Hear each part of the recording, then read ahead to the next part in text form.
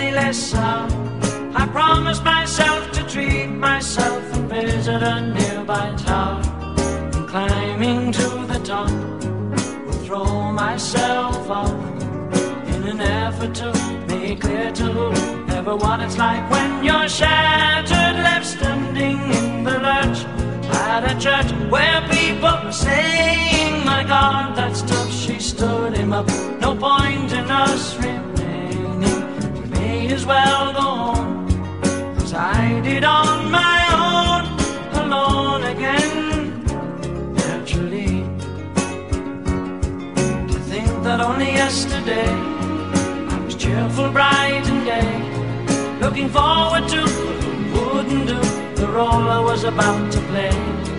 But as if to knock me down, reality came around, and without so much as a mere touch, cut me into little pieces, leaving me to doubt.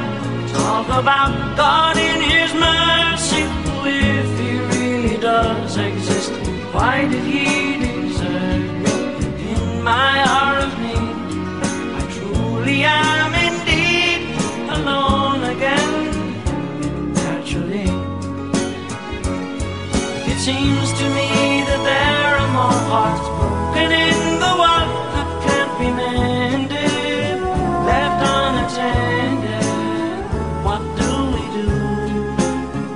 What do we do?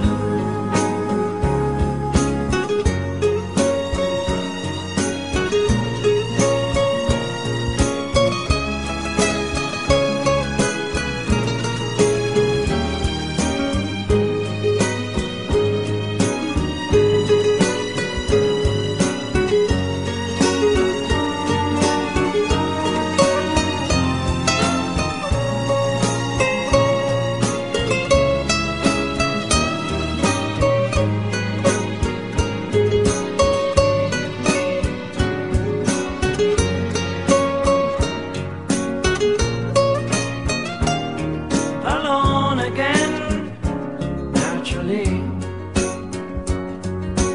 Looking back over the years, whatever else that appears, I remember I cried when my father died, never wishing to hide the tears.